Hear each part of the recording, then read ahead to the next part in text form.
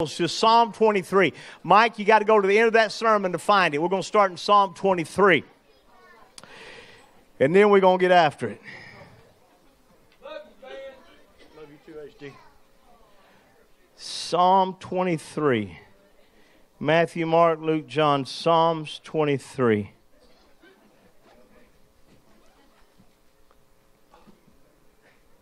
See you, Maris. Do y'all know he's going next week up to California to get his fiancée and bring her back? Huh? Crazy, crazy, crazy. Crazy, crazy, crazy. Oh, y'all did crazy stuff too. You know you did. Everybody get a little crazy. A little love bit. Mm-hmm. Are you comfortable? I heard groans all over the building. I didn't even look up, but I heard the building groaning, you know. The Lord is my shepherd. And there are things, I can't prove, you can't disprove. But I believe David was a man of solitude. Was a man, I can prove that he was a man that went to the caves, was out in the fields. I believe most of the things that he wrote were either reflections back while he was in the palace, or if he had parchment and pen, he would do it into the fields or caves.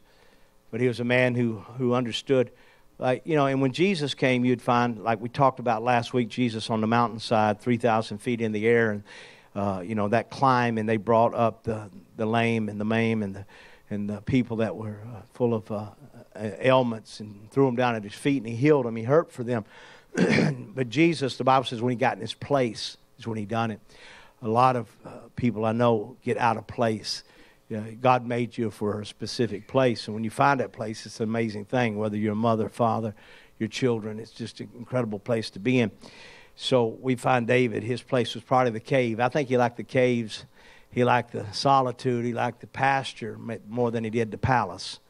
Just something about him. And he said, the Lord is my shepherd. I shall not want. He makes me to lie down in green pastures. He leads me beside the still waters. He restoreth my soul. Everybody say restoreth. When you see it's a prefix on the beginning of a word. It means to do again. It means God does it again. When you go through recovery, that means you're getting something back. Restoration, you're getting your store back. To restore means to get back that which you once had, which tells me that the restoration of the soul is an ongoing process in your life. You never get to a place where your soul is all right.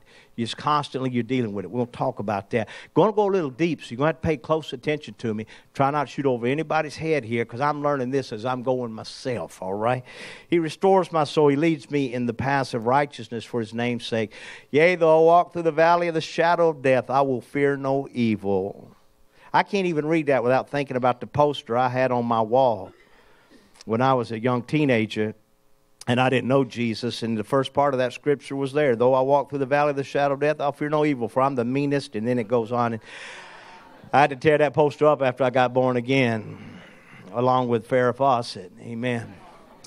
For thou art with me, thy rod and thy staff, they comfort me. Thou preparest a table before me in the presence of mine enemies. You anoint my head with oil, my cup runneth over. What I like to say, my cup won't hold. Amen. It just keeps running over. All of this, surely goodness and mercy shall follow me all the days of my life. I'll dwell in the house of the Lord forever. All of what David said precedes the first four words of verse 3. He restores my soul. In other words, my restoration has to do with me walking among the enemies and going through the valley, handling death. If I get my soul right, and you are body, soul, and spirit. Here's what I found in life. The older I get, I've had a toothache before. You ever had a toothache? Amen. It's an Arkansas word, toothache. Well, the toothbrush was invented in Arkansas, because it hadn't been invented anywhere else. It had been teeth brush.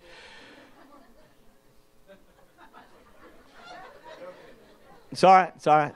I'm staying with you. I'm giving folk online time to catch up with us here. They're getting their Cheetos and their ginger ale.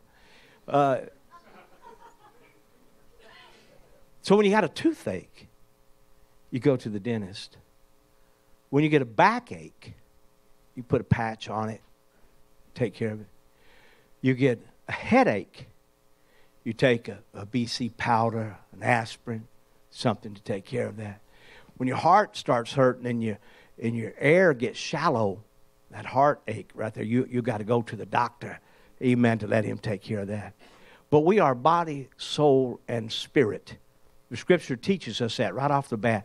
We're separated, body, soul, and spirit. And yet all three are together. It's like Father, Son, Holy Ghost. You can't separate them. It's like the egg, the shell, the yolk, and the white. It all runs together. So I'm not going to try to purposely separate things, but I want you to know there's a difference in your body, your soul, and your spirit. And we're going to walk through that because I entitled this Soul Lake. Everybody say Soul Lake. Soul Lake is so important to understand that inside of you there is a soul. Thessalonians, I'm going to leave you standing just for a minute for a reason. 1 Thessalonians 5:23. And the very God of peace sanctify you wholly. And I pray God, your whole spirit, your whole soul, your whole body be preserved blameless unto the coming of our Lord Jesus Christ. Faithful is he that calls you, who also will do it. Faithful is he. Spirit, soul, body. The Scripture lays them out. All three. That's who we are. Wholeness, the word means without fragmentation, put together properly, free from deformity, spiritually, soulfully, emotionally, and mentally sound. In life, we find that we go through this time where we want this wholeness in our lives. Wholeness is a powerful word. So our goal is to build the people who are whole in spirit, soul, and body. Not just spirit, but soul and body, so that people catch it. We always talk about healing physically, but it's also mentally and spiritually, if you would. Let me first talk to you about the body, and then I'll have you sit down a second, but I just want you to feel for me. Genesis chapter 2, verse 7. The Lord God formed man of the dust of the ground, and he breathed into his nostrils the breath of life. And man became a living soul. Nephesh is the word in the Hebrew, a living soul. Something came alive inside of him. So God had this opportunity to make us. He is the greatest creator of all. I mean, I was just in Montana. You talking about big sky country. Woo, man, I mean, the stars at night, the blue, and the snow-capped mountains all around. God is such a beautiful creator. And the Bible tells us that heaven is a place that's got a street of gold. He's got pearl gates and jasper walls and sapphire. He uses these tremendous things. And God could have used any celestial substance he wanted to create you. He could have done anything he wanted to do to build you. But when God decided that he was going to make you, he reached down and he made you out of dirt. This didn't cost me much. I had my son get it out of the backyard. You came from dirt. Before you sit down, I want you to look at your neighbor. Say, neighbor. Tell them, say, neighbor. Did you know that you're a dirt bag? Amen. Now you may be seated. Let me talk to you about this body just a little bit. This earth suit, you've heard me call it for years. This earth suit is simply a bag of dirt. Now, God could have used anything he wanted to create you, but we love this dirt, man. We dig this dirt. I saw some of you come in. I could tell that you just got showered because your hair was still wet. You washed this dirt. You pedicure this dirt. You manicure. Gentlemen, will manicure this dirt. We will put makeup on the dirt. It's $1 billion business for this dirt to take care of this dirt. Oh, we'll take this dirt to the doctor. We massage this dirt. We exercise this dirt. We just make sure this dirt's it. We feed this dirt almost anything it wants. Oh, man, we're constantly feeding the dirt. Oh, we'll take selfies of the dirt. We take dirt selfies, don't we, huh? And we never post the first one. No, it's 4, 5, 6, 7, 8. And that one. I always get tickled at some of my kids because they post like, I'm thinking, you never look that way, but only in the picture. Amen. It's funny how and then I know certain ladies, I get tickled at them. Every picture. And I'm thinking, what are you doing? You look like a tea kettle. You're posting your dirt, and it's all about dirt. On Instagram, it's on Twitter, it's on Facebook. It's dirt this and dirt that. And when you realize that we simply came from dirt. And we put deodorant on our dirt. Man, we have surgeries on our dirt. We got dirt tucks. Huh? Dirt lifts. What are we doing?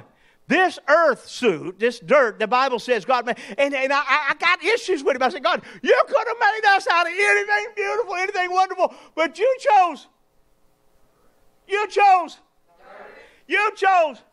to work with.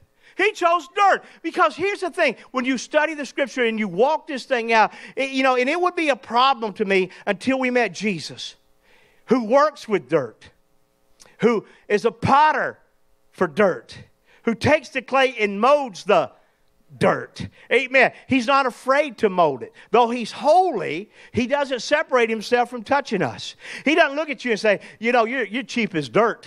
He doesn't talk to us that way. He looks at us as his diadem of creation. And even though we're made out of dirt, and there were reasons why he did that. Dirt is the only environment, this is the only environment in the world that you can put a seed in that will produce after its kind.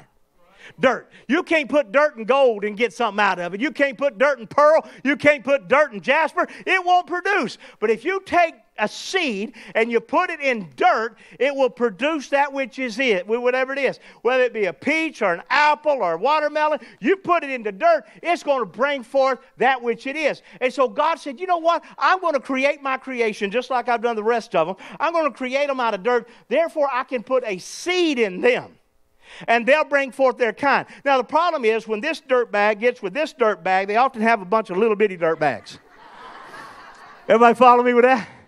Yeah, I know you call them your daughter, your son, but they little dirt bags. You know what I'm talking about. But it's inside of every one of them is a gift. Inside of every one of them, there's something going on. The Scripture tells us this. But we have this treasure in earthen vessels, that the excellency of the power may be of God and not of us.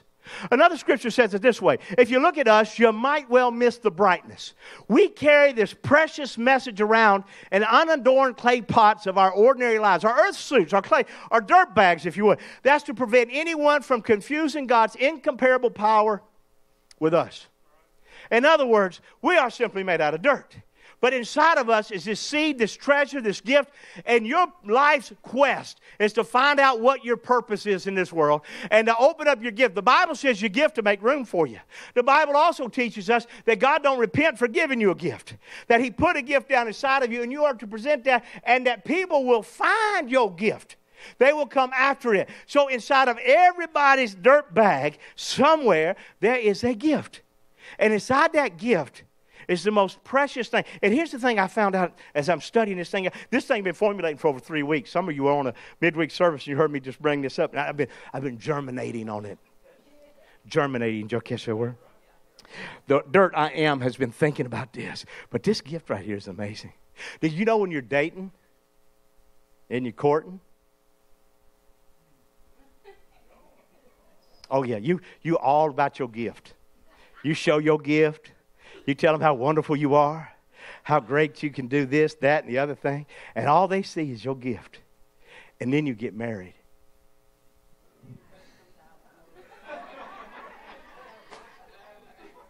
And they find out you're a dirtbag. Where'd that gift go? Now, you're full of dirt now. Because, see, we don't show the good side of ourselves, do we? No. That would be wrong. We don't show this. We show this. We make sure everybody sees this right here. But then you wake up next to him, and you didn't know his breath smelled like liver, and her feet smelled like onions. Everything starts shifting and changing. She squeezes toothpaste in the middle. She puts the toilet paper underneath instead of over the top. Amen. You leave stuff hanging all over the house. I mean, you must have been one messy dude. Is that your underwear sitting over there? I've been there for 3 days. I ain't picking it up. You pick it up. Amen. And all of a sudden, the dirt starts coming out. This is life in reality. Same way with your pastor. I may be showing you a gift, but those that know me know that I'm a dirtbag too. Amen. Just like you. Look at your neighbor again and say, he's talking about you.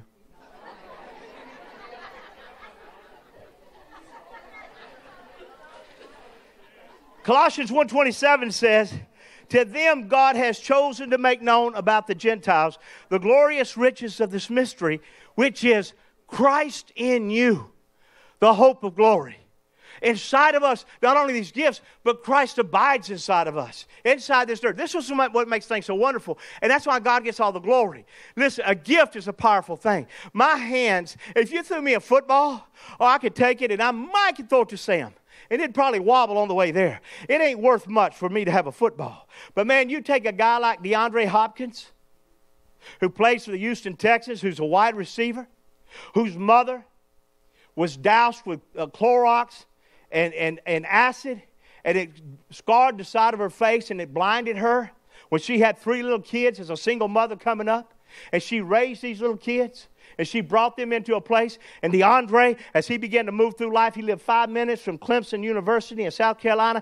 He began to expose his gift, and now he is a millionaire playing for the Texans. And every time he catches a football and scores a touchdown in our stadium, he runs over and gives his mother, who is blind, the football so she could feel the gift of the dirtbag that she raised up that began to expose his gift to show the glory of God.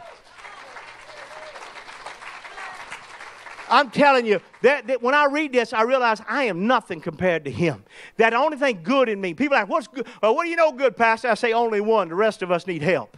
Amen. It's Christ in me, the hope of glory. What gifts I have, I've discovered through life. My mother tells me, Jerry, you discovered your gifts when you were in the 4-H club as a little boy. Amen. And you got up and gave speeches on dog training. I've always been into that. You would do stuff like, I said, I did? She said, yeah. And she would show me all the little awards that I got for doing that. She said it started when you were young. You'd get on the steps, and I don't know where you heard a preacher, but you'd start preaching to the kids. I don't remember any of that, but my mama does.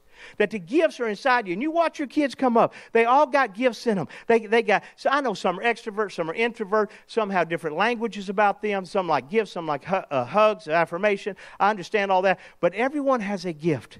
And when you discover your gift, some of you, the best gift you could give this church is the gift of smile.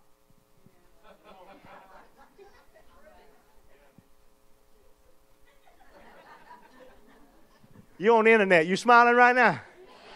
Smile. You know how many times churches would blow up and folk would just smile? Amen. Wouldn't it help just a lot in life if you just smiled? If you just showed the gift of smile, of enthusiasm, of excitement about the great things of God in your life? Amen. Paul told Timothy before Paul died, I believe part of the last letter that he wrote in 2 Timothy, he told Timothy, stir up the gift inside you. Young man, stir it up. In other words, you've got to do something to make this thing happen. You stir up the gift inside of you and watch and see what happens around you. Amen. That gift. The word, now let's talk about soul. Now, y'all good with this here? Yesterday when I told that congregation at the funeral, they were all dirtbags. They all just sat there. And then I had to go and explain myself, and then I got a smile, and it was all good. You got to be careful when you use that one. But I knew y'all could handle it. Your body, inside your body is your soul. The New International Version said man became a living being. When God breathed into him, he breathed into him that soul, that spirit. The soul is how you relate to others, how you understand yourself. It's the seat of your emotions. The concept of the soul seems to have fallen away, but all through different religions you'll read about the soul. The soul is how you relate. Amen. The difference in soul and spirit. And again, they're kind of hard here to figure out, but Hebrews 4 says, let us labor therefore to enter into the rest. How do you labor into a rest? Are you catching the scripture? It's an oxymoron. Can I tell you, just sleeping and resting makes you tired. I said sleeping and resting makes you tired. But if I work, if I labor, if I do something with this body, I find I get rest. Many folk don't sleep well at night because they don't work hard during the day. The times you work hard is the times you sleep well. Now don't bite my head off. Lest any man fall after the same example of unbelief. For the word of God is quick, it's powerful, it's sharper than any two-edged sword, piercing even to the dividing asunder of soul and spirit, and of the joints and marrow, and is a discerner of the thoughts and intents of the heart. How many times have I heard somebody say, Pastor, you read my mail today. You've been all up on the internet on me. You know all about me. I don't know nothing about you. The Word of God does. And so when you preach the Word of God, it discerns. When you read the Word of God, it discerns. It works on you. It works on this earth suit. It works on your soul. It blesses your spirit. Amen. And it separates some things. According to Hebrews 4, the soul and spirit, they're separate, but they are connected. The soul is who you are, and the spirit is what you have. The spirit is vertical. It relates to God. My spirit's always pulling toward God. Every time now that I do a memorial and a funeral, I feel myself pulling closer to God. There's something about me that wants to move upward. But then my soul is relating to people. My soul connects with folk. When I'm around them, when I talk with them, when I reach for them, there's that connection that takes place. Your spirit understands God. Your soul understands man. Your soul feels for man. Your soul feels hurt, happy after Him. Amen. But your spirit feels for God and after God. There are times I'm in church and my soul is saying, I don't want to worship. Your mind, that's it right here. Your mind, you say, I don't feel like it. So the body and the soul get together. And the body said, you cool with that soul? The soul said, yeah, I'm cool. Let's just stay here with our hands down, just kind of hang out here before the Word. But all of a sudden your spirit begins to take over. And your spirit begins to do things that your soul and your body don't understand. But the next thing you start lifting your hand, you start worshiping God. And next thing you know is this alignment takes place with body, soul, and spirit. The body gets in line and goes, hey, you know this ain't that bad. The soul says, I told you it wasn't. And that fight goes on inside of you. I'm not saying you're schizophrenic or I am. Amen. I'm just saying that takes place. So, but your soul is the biggest part of you that relates to life. The rushes, the thrills, the sadness, the happiness. Your spirit's the biggest part of you that relates to eternity, longing for home. The Bible calls it joy unspeakable. Peace that passes understanding. Amen. Your soul don't understand that, but your spirit does. I don't understand what just happened here, but I got peace over this situation. I just walked through the valley of the shadow of death, and all of a sudden I'm figuring this thing is okay with me. Your soul carries your purpose. Your mind, all you begin to think, and I'm going to get to that in just a minute, but your spirit drives your purpose. Your spirit reminds you, I got a little time here on this earth. I got to keep driving this thing. The soul is the essence of humanity's being. It is who we are. The spirit is the aspect of humanity that connects you with God. Now let's talk about spirit here. Numbers chapter 14, verse 24. But my servant Caleb, you remember, and let me just say something about Joshua and Caleb. I've been studying a lot on succession lately. I know there's no success without a successor. And as I know that I'll be 59 next week, and that means I'm getting closer to 60 and moving on up in the age. I got so many friends behind me that's already retired. I don't think about retiring. I think about refiring. But I know that there comes a day somewhere, 3, 4, 5 years from now, that there needs to be a succession. I understand that. But when I watched what happened with Moses, and as Moses got to the edge of the promised land, and then I can't prove it, but I think God killed him. Got rid of him. Amen. And then Joshua entered in. The waters of Jordan closed. There was Joshua and Caleb for 80 years now. 80 years Joshua and Caleb have been running together. They watched the whole generation die off. But Caleb not one time rose up against Joshua and tried to usurp authority over him.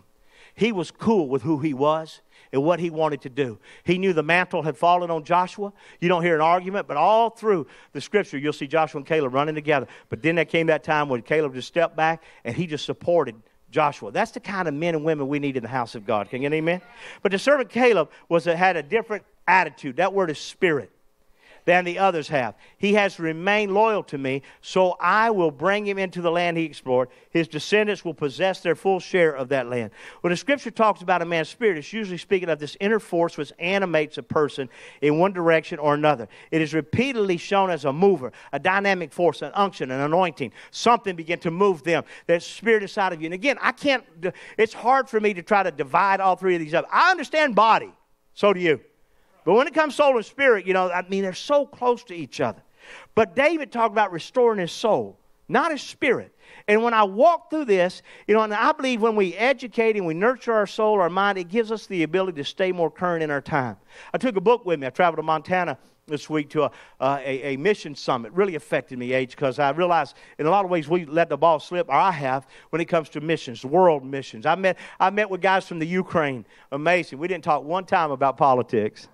Amen. And we talked about the gospel and how the gospel is reaching that frozen tundra on the south side, southern part of Russia. I met missionaries to Japan and those from South America. And we just began to talk, and I began to listen to them about their hearts crying, how God is moving all around the world. There was something began to work inside of me. And I began to realize I got to nurture this moment. I read books, and I stayed outside. I'll talk a little bit about that in a minute. But when you are hurt, your spirit is not hurt.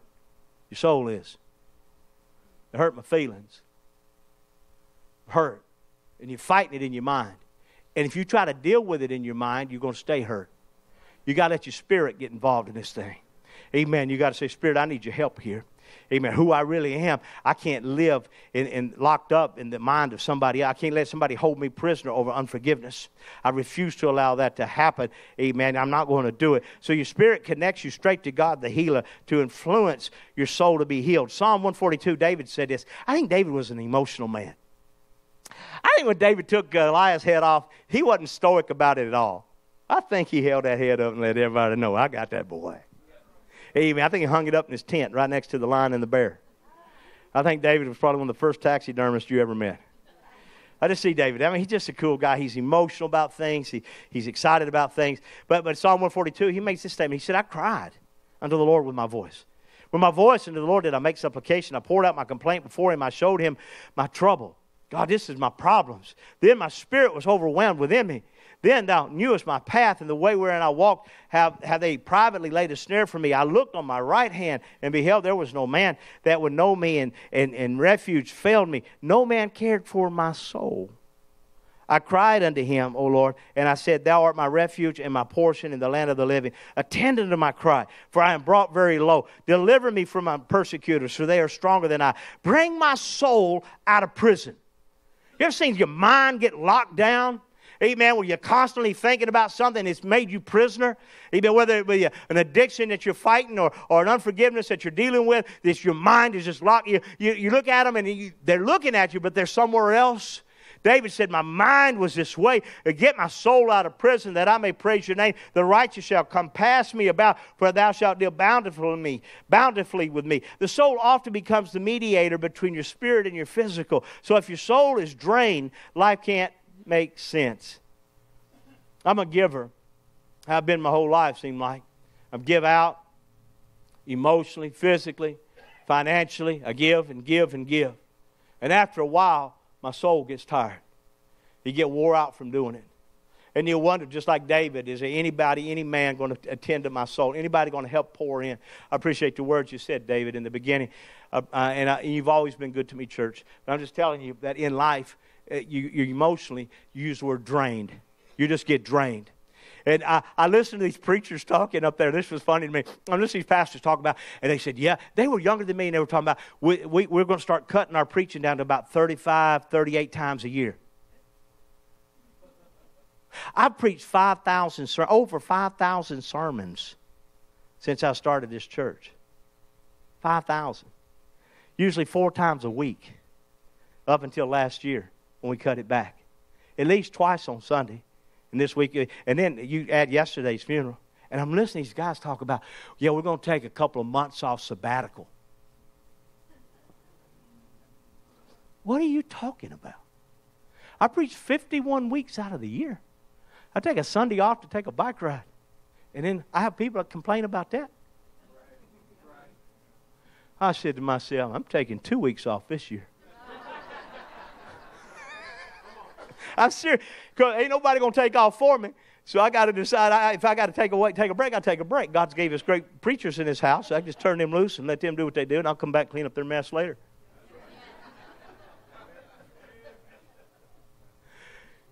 You get tired, Dad. You get tired, Mom. Your soul is draining. You've gone through life, Grandma, Grandpa. You didn't ask to raise your grandkids, but they were thrown upon you, and you did. You've dealt with life over and over and over again. You're a young mother, and you didn't know how to handle this. You start walking through life, and then you get into business, and now financially, you're going with its ups and downs and political things, and all these things are happening in your life, and it affects you financially, and you start getting drained. You start getting tired. You start getting wore out. You got to care for your soul. You got to care for it. I have a friend who's been helping me the last several weeks. People think I've been working out. I don't work out. I'm in rehab. Can I be honest with you? I'm just in rehab because this body has just been beat up. I pop. I mean, he looks at me every time he walks by. He hears the popping on my shoulder, my knee, and he goes, all right, let's try a little bit more. But it's getting better and better. So I'm thinking, okay, I might can work my way out of this. So I'm rehabbing. But I looked at him the other day because I knew that, and this is just his life. He told me a story about his dad who took his own life. His dad was a doctor. His dad had prestige, had money, had buildings named after him downtown. And in his 50s, his body started breaking down, his earth suit, his dirt, and he felt like he couldn't go on. Christian man, and he took his life. So I looked at him and I said, called him by name. Give me the next scripture, please. I said, I want to read a scripture to you, and you tell me what you think it means. For what is a man profited if he shall gain the whole world and lose his own soul? Or what shall a man give in exchange for his soul? I read that, and I want you to hear me. I can't prove what I'm going to say, but I wish I could. But I said, your spirit, to be absent from the body is to be present with the Lord. To live as Christ, to die as gain. My spirit is what got born again. My soul is in the sanctification process, being cleaned up. And my body is being glorified. And I said, I've done too many funerals. And I looked at him and I said, what did that mean to you? He said, well, what I'm thinking is that it means my dad probably went to hell. And I said, look at it again. The word soul is the word psyche, psychology, the study of the mind. Amen. The word spirit is pneuma, the breath and wind of God. We have put a lot of people in hell because of soulish issues. What would it do for a man or a woman to gain the whole world and lose their mind? You get, in life, and this is where our storage buildings come in and all this other stuff. We gain so much stuff. I got stuff. Man, I've been through 2 floods and I still got stuff. Man, I've had stuff taken away and I still got stuff. I got a house full of stuff. It's everywhere. I thought we lost this. And the things I wish I didn't lose, I couldn't, they're gone. So I just bought them again. Everybody needs a blender. What would it do to gain the whole world and lose your mind? That you got everything going for you and all that stuff wore you out. You couldn't be a daddy. You couldn't be a mama. You couldn't be a brother. You couldn't be a sister because all you've been having to deal with is all your stuff, and it caused you to lose your mind. A lot of things that have taken place in life have been more soulish than spirit. And I can't put, somebody said, well, does that mean they didn't go? I'm not trying to give anybody a license to do anything like that. I'm just telling you this, that there are times that I cannot play God. I got to let God be God. Amen? You got to care for it. Yeah, I like, you ever listen to soul music? Certain music. I love watching JJ up here. That girl got soul. Certain music hit that girl and she get to going. I'm thinking, where'd she learn that move? I know it wasn't from David. The girl got groove. She got moves. She got soul music. Amen. For God has not given us a spirit of fear, but power, love, and a sound soul.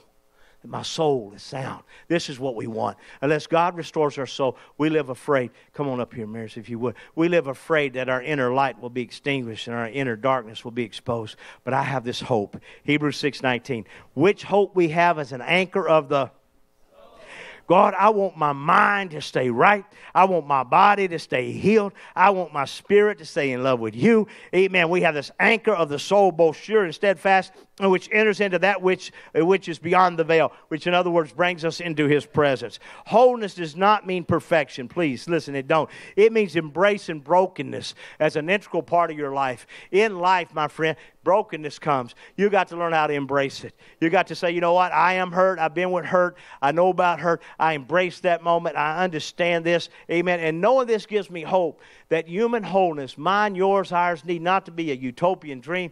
If we can use devastation as a seedbed for a new life, God can bring it into our lives. Now, how do I deal with my soul, Josiah? Solitude. I know you understand this. Yep. We stuck you back in the woods in a little cabin. Solitude may be demanded. And in our rat race, busy acting world, we forget how important it is just to sit and listen. Amen. To hear his voice. I was in Montana and I sat on a porch. All this fellowship and ministers inside. I went out and I sat on a porch, which, by the way, I told the pastor there 20 years ago, you need to put a porch around this place. He thought, I can't do it. And he did. And he came outside and he said, you told me to put this porch. I said, well, I'm enjoying it. Yeah. I sat out there with a cup of coffee and I began to think, what is it that Little Country Church needs? What is it that I need? And I began to dwell on all of that. Listen, guys, solitude, there's a secret to it. Learning to get alone. When I first got into ministry, it was all about being busy, busy, busy. And I got to make sure everybody knows I'm busy. They got to make sure I'm at the hospitals, at the birth. You know, I heard the hatch, match, patch, and dispatch. I got to be at all of them. And I found out after you get 700, 800, 1,000 people to consider you pastor, it's impossible. So there's times yesterday between the time I put some meat on to smoke and the time of the funeral, I got on my Harley. I took a ride. And I just thought, I love this moment. Just being alone with you, God. The wind blowing through my hair while I got it. Yeah. The blessings of life. Amen. What happens in solitude is this. You develop the ability to hear for God yourself. Even if I'm preaching, you say, well, I heard it from Pastor. No, you didn't. You heard something I might have said, but you picked up on something else. God dropped something else into your heart. He began to deal with you about something else. And it could be business-minded. It could be family. But you begin to catch something. You hear for God yourself. It gives focus to your purpose. When I'm alone, I know what my purpose is now. To win the lost. To integrate the body. To nurture people. Get me back to that again, God. It gives focus on it. Your soul, again, carries your purpose. Your spirit drives your purpose. It develops a strength for discipline. Alone but not lonely. Boy, if you can get alone without being lonely. Get alone for a minute, not even looking at your phone. Get alone just for a little bit and say, I just want to be alone with him. I want to learn from him. This is what David did when he talked about restoration. Amen. It gives you the concept of God concerning you. The feelings of acceptance and significance. Divine wisdom. God begins to impart into you. He's downloading, if you would, into your spirit. Amen. That affects your soul and your body. Things start working together in harmony. It eliminates voices that affirm you in your present. Did you know that certain people, they affirm you right where you're at? Yes, you're sick. Yes, you're messed up. Yes, you're broke. Yes, you're bankrupt. Yes, you're spiritually blind. Yes, you're there. They'll affirm you where you're at, but they don't help you for where you're going. Yeah. Amen. I want a voice. That's why I like talking to my pastor. He's always pushing me forward. Always talking about my future. Always dealing with tomorrow. Amen. To keep going. I need a voice like that. I need to eliminate all the voices that remind me of my failures of my past when I realized that I was a preacher. Verse 3, Psalm 23, we close. He restores my soul. He leads me in the paths of right. I walk through the valley of the shadow of death. I fear no evil. You're with me. There's a comfort knowing. When David said that, he said, I know God's with me. I had a guy try to tell me that David never had a miracle. All through David's life, David never had one miracle. He said, you don't think hitting Goliath in the head was a miracle? I said, absolutely not. I think it was skill. I think he done killed a lion. He done throwed his resume down. I done killed a lion. I killed a bear. The Spirit of God is in me. And I'm going to take that giant out. Amen. He didn't have any of that. But what he needed, and that blesses me. Because we're so driven by healing. We're so driven by miracles. And we know we've seen them. And we know that they happen. But when I look at David's life, I said, God, if I never see another miracle, I'm good with you. I'm good with you. But what I need you to do right now is restore my soul, my mind, my emotions, my zest for life. Restore my mind. Now I'm going to go one step forward. I've never talked about this before. But many of you, I've walked with you, with your parents and others who had Alzheimer's. I myself have seen it in my dad's life. And I think, God, that's got to be a soulish, Miss Diane, it's got to be a soulish disease because it affects the mind.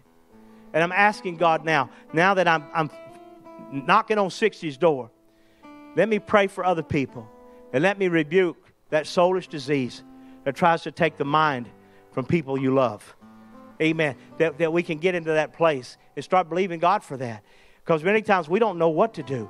Now, we used to call it sundowners. My dad would use the term, Granny's mind is going gray. I've heard it my whole life. I've seen it. Maybe I could get into a place in life where I can say, God, I'm not afraid to pray against this disease. because I understand it as soulish. It's affecting their mind, and I want their mind to stay. Amen. Because here's what happens. When your mind goes down, your body goes next. Your spirit's still alive. That spirit's alive inside there.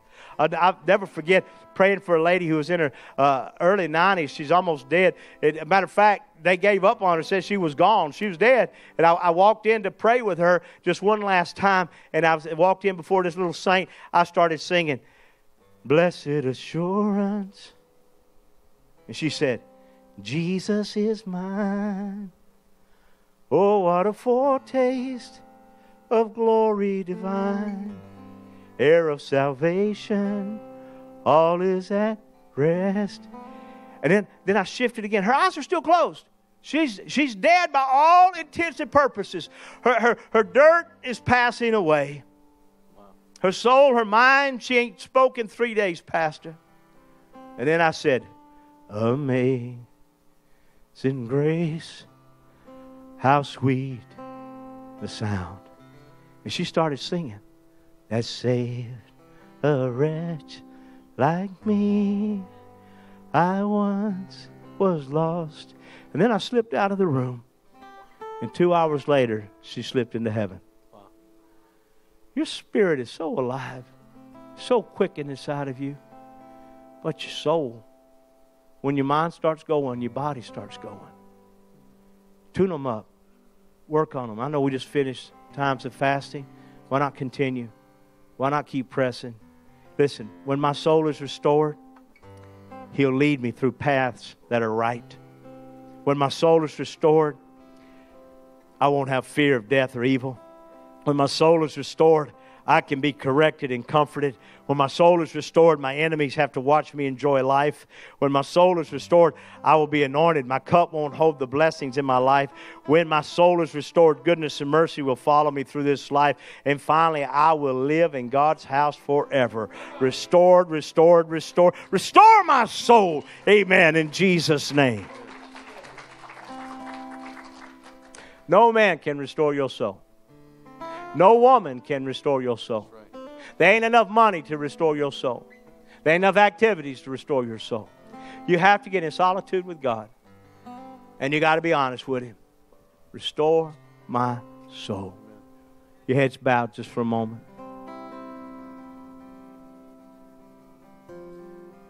Spirit of God, you're all over this place.